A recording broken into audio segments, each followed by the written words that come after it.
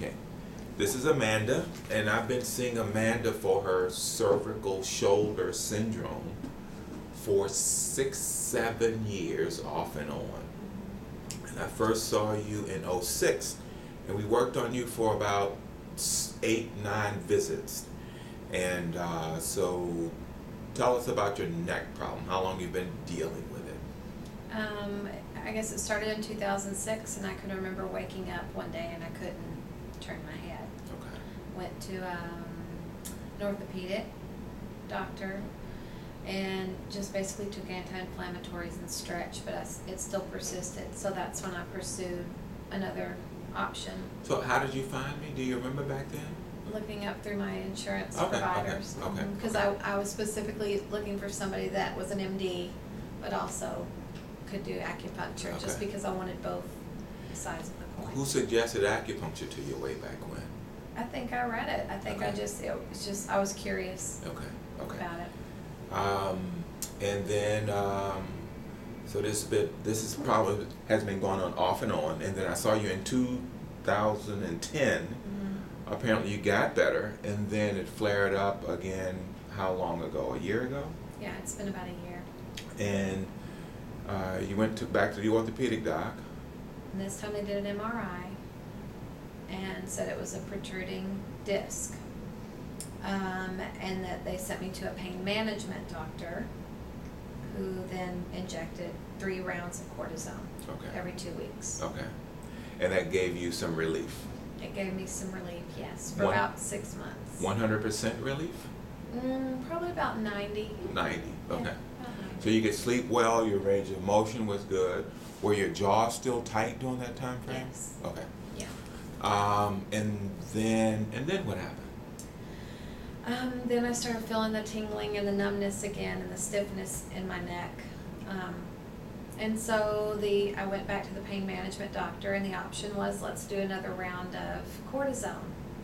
And a light bulb went off, and I just thought, I don't want to be under anesthesia again 3 times in a row.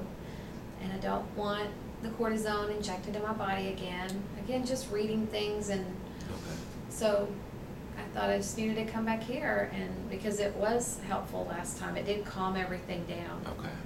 For that long of a span. Mm-hmm. So they were actually gearing you up for surgery. Yes, they had said eventually you'll probably have to go and have surgery. Now the surgeon gave you a warning. What was the warning? Well, I was told I love to run. I was told you probably shouldn't do that anymore because the impact on it could be more harmful than beneficial. But you love to run. That's the only way I relieve stress, and so I've missed it, which brings on other feelings of depression, and that's what I love to do, and I haven't been able to do it. And you have weight gain, and that makes you feel bad, and you can't relieve the stress. Now, did he tell you if you got the cortisone injections that was going to weaken your spine? They didn't tell you that, did No.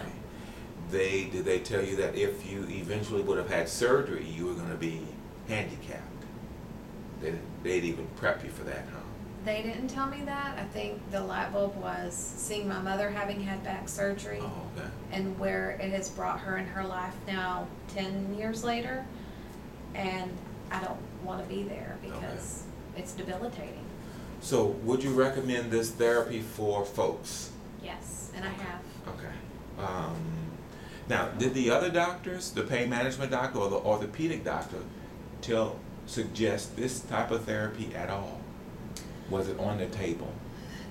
No, I brought it up to the physician's assistant when I went to the doctor, and he happened to be a licensed acupuncturist. Oh, okay. And he's the one but he's not practicing. Okay. In the pain management office. Okay. So when I told him that this was an option that I'd like to explore further, or that I'd like to go back to that, he said, I think you should. Okay. But the doctor never said it. Okay. Thank you very much.